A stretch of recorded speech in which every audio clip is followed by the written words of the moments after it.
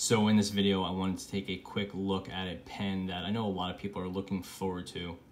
This is something that I believe is pretty new, and it's definitely something that was new to me. I had never heard of it before, I don't know, maybe a week or so ago. But I tracked one down online, paid for it, shipped it over, and here it is. It is a Parker Jotter XL. This is it right here. The Parker Jotter XL is a slightly larger version of the classic Jotter. The website says it's 7% larger in length and width, but it seems a whole lot larger than that to me, at least more than 7%, but here it is. I bought the version with the stainless steel upper and the matte black lower. Also comes in a bunch of other colors, or maybe a few other colors, a green, a blue, and sort of a light gray. This is a matte black. It's really, to me, more of a dark gray. It's almost bluish. There's no full stainless steel option, no full brushed stainless steel option, that is. I'm not sure what this lower part is. It does appear to be made of some sort of metal.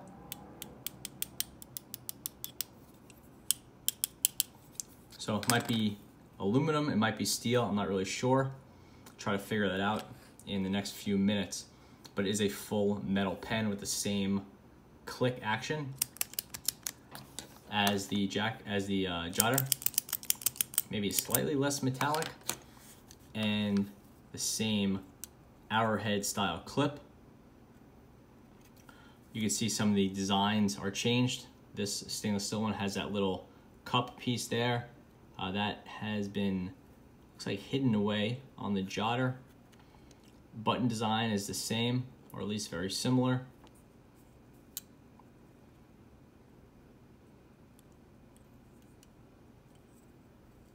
And then here's the big difference, is the lower on the Jotter XL has that coating material. It looks like a powder coat to me, while this one is full stainless. The standard Jotter is also sold in this plastic version as well, with a plastic lower.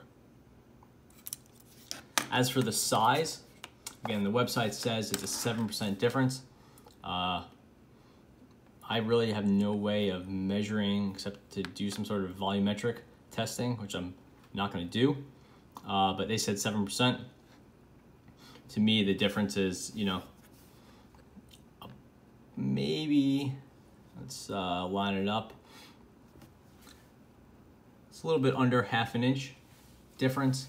The dimension of this one is 130 millimeters in length by 10 millimeters in width. That's what the website says. Before we move on to a closer inspection of the Jotter XL, I just wanted to do a quick weight test and just finish out the comparison segment.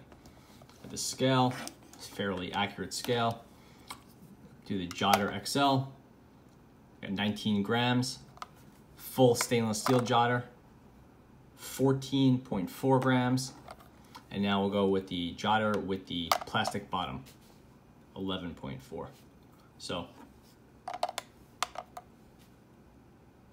fairly sizable difference from a relative basis. In an absolute sense, it's not a huge difference. You're only talking about 8 grams or so. But again, relative from one pen to the next, you're looking at a pretty sizable weight increase from this plastic and stainless version up to the full metal expanded size of the Jotter XL. Get that click again. So definitely a Jotter feel to it. It does seem to be modified in some way. Here's the classic stainless steel Jotter. Kind of has a rawness to it, a metallic sound to it, where this one has the same feel, but a slightly different sound. Definitely more muted. And now we'll move over to the anniversary edition.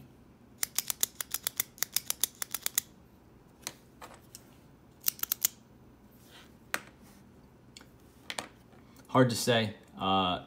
You take what you will from that.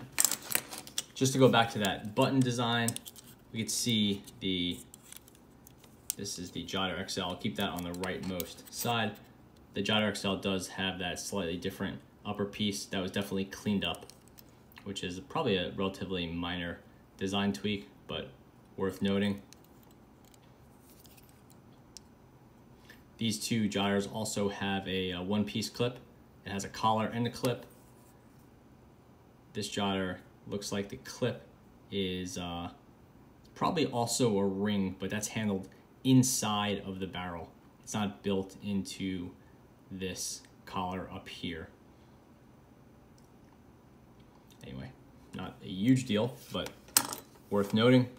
And now take the jotter apart.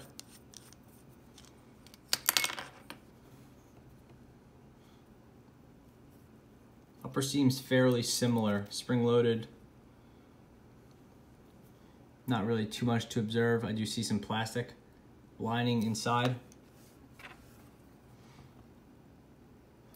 The refill is a standard Parker Quink Flow ballpoint refill. I've talked about this a number of times. This is the 1.0 millimeter. You can check back for some previous reviews and writing samples. I won't get into that now since this video is already going kind of long. Opening up the stainless steel jotter, we do see that plastic insert in there as well. So it looks like the design is really very similar from one to the next. These two are not interchangeable. I guess that shouldn't be shocking, but it's worth checking out. So it looks like it's a metal lower with a plastic insert, and this is probably, I don't know if it doesn't move, so it's probably epoxied in there. For reference, this stainless steel version has a stainless steel lower with a metal insert, and I'm pretty positive that it's not the same piece. It's not like this is a machined stainless steel piece and this is machined out of that. I believe this is just either a press fit in there or more likely just glued in there. So from what you're getting is very similar, right? It's a two-piece design, but this one is all metal and this one does move to what appears to be a plastic piece. Yeah, I'm almost positive that's plastic. So probably not a huge deal, maybe some minor sacrifice in strength there, but honestly I would imagine that whatever's holding these two pieces together is going to fail before you crack this barrel.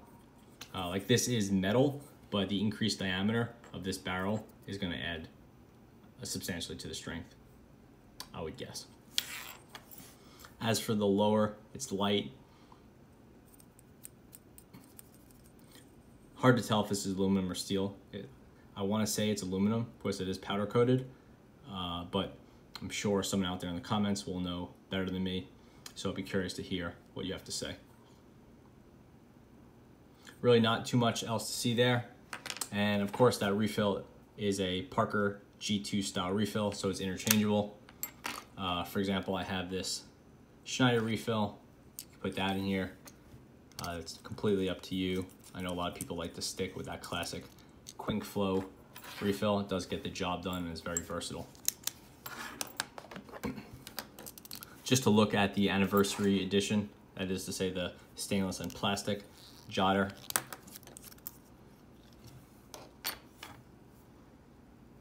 I believe this one does use a single piece of plastic, just like some sort of injection molded piece. And you can see some of those marks here where it's, or maybe it is two piece, maybe this is part here. It's hard to tell. No, I'm going with a single piece for this one. So I guess there is some retooling that's been done and some redesign with this Jotter XL. Again, I really just got this thing in, so I don't have a lot of time spent with it. I can say it's a nice size. It feels like in full-sized adult style pen, where the standard jotter, I like it, but it can feel a bit small. What I typically say with the jotter is, for me, it is what it sounds like, is a pen for jotting. It's good for a few minutes here and a few minutes there, but after a while I tend to get tired of writing with it, and tired of writing with it from hand fatigue, not tired of like, oh man, I'm tired of this pen. So the goal is to cut back on that with the Jotter XL and have something that you can use for a longer period of time. And from what I could see, that's been accomplished. You still have that nice tapered shape, but what you are gaining is extra diameter here, and that is really what I needed out of this pen. You have the same problem here where it's hard to figure out where to grip it. I tend to go too high on these or too low. You got to find that sweet spot and grip there, otherwise your hand will get tired. That'll be a lot easier on the XL. It's definitely a more substantial pen. And let's just wrap this up with some size comparisons. Here we have the Jotter XL next to the standard Jotter. I'll move back to the stainless steel version, so I think people are a little bit more comfortable with that one. It's probably what more people own. For reference, here is a G2 cartridge, so this is stuff everyone should have at home. And now throw out a couple different pens. We'll see what we have laying around. Here's a Uniball Power Tank, very solid pen, highly underrated. Here's an Pentel Energel X, another standard and very good pen, but it is on the larger side. And here we have the Jetstream Prime Single. Definitely not as large as that Energel. And here's something on the smaller side, which is a G301. I'll put that one right here.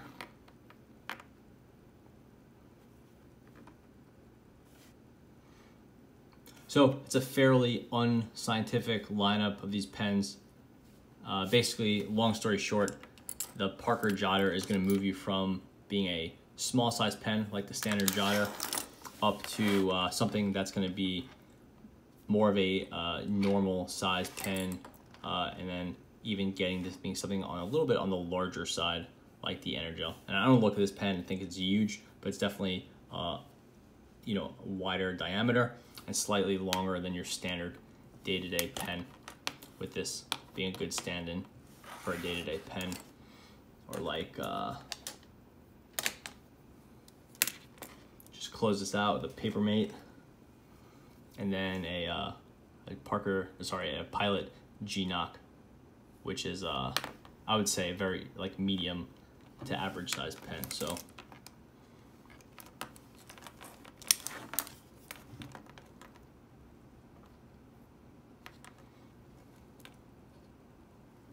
there you go. Parker Jotter XL, pretty nice comparison in size towards that G-Knock or Pilot G2. Obviously you're gonna lose the tapered grip, which I really like, and it's not rubberized. I tend to go with a rubberized grip, but you're losing those things and you're getting the durability and style of the Jotter with the new color scheme and the larger size. Powder coating doesn't really have much grip to it. It's still kind of slippery, so if you complained about the slipperiness of the Jotter, that's not changing. So there you have it, Parker Jotter XL. Expect to spend about $35 to $40 on it. I'm sure prices will drop, but that's what it's going for now. So thanks for watching.